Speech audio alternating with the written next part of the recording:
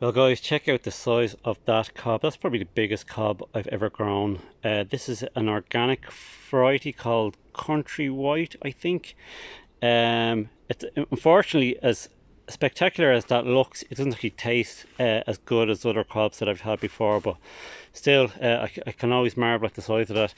Anyway, so the reason I'm not growing corn anymore in the polytunnel is because of this. Now it might be hard to see. I'll try and zoom in and get a look.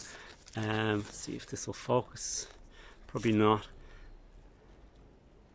But right in there, there is probably, there you go, right under that leaf.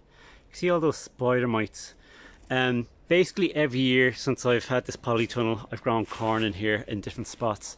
And I like to grow corn here because corn likes the heat and it gets absolutely gigantic. That's good 12 feet up there, and you can get some gigantic corn cobs on this as a result, like that one there, obviously the one I just shown you previously.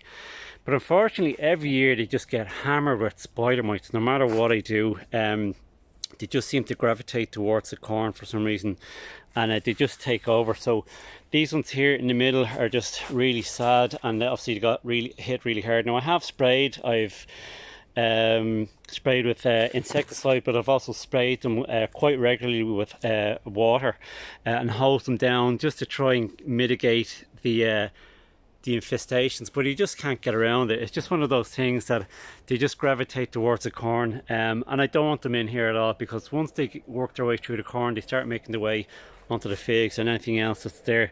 And even some of the figs that are planted around here now, they seem to be holding up fairly well, but I have had to spray and I have had to wash down quite a lot, and it does affect them, and it certainly affects them a lot around the ripening time. So corn can be grown outside in Ireland fairly well. There are plenty of varieties that do that, but if you want to get the heat-loving ones, you do have to get them into the polytunnel.